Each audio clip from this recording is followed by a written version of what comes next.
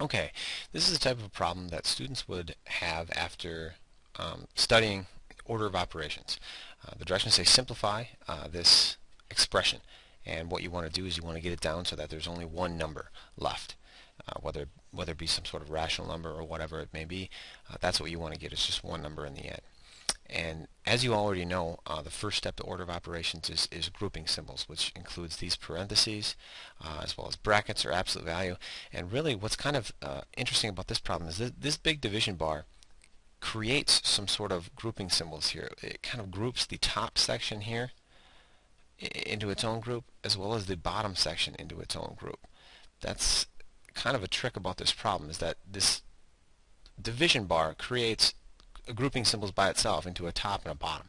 So we can actually work on the top and bottom separately, because you have to get each of them simplified before you can combine them.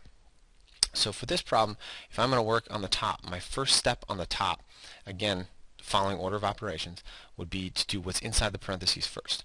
And if I look inside the parentheses, I can either subtract or I can divide. So based on my order of operations, I know division and multiplication come before subtraction. So that's what I'm going to do first.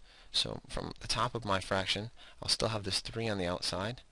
I'll have 6 minus, and then an 8 divided by 4 will be a 2. So that would be my first step on the top. On the bottom, again, order of operations, grouping symbols. There are no additional grouping symbols on the bottom. And then I go to exponents. There is an exponent on the bottom, so I will leave everything else as it's written. 5 times 2 minus 9. 3 squared is 9. Okay. Again, on the top here, we're going to end up simplifying the inside of the parentheses to finish that step out. So we'll end up getting 3 times 4 for the top.